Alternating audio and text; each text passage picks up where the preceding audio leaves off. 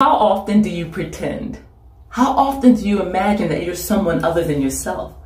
Well, me as a writer, I do it all the time.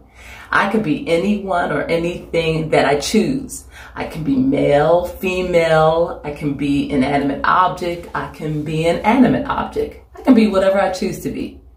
For example, right now, I'm at the red carpet. I am wearing designer clothes. The bodice is from the thrift store. The dress is from Goodwill.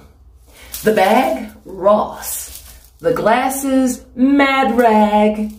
And the necklace, a thrift store around the corner. So, I'm pretending that I just received an award for my best-selling novel, which has been turned into a screenplay. Scrubbalicious, of course. So, always exercise your imagination.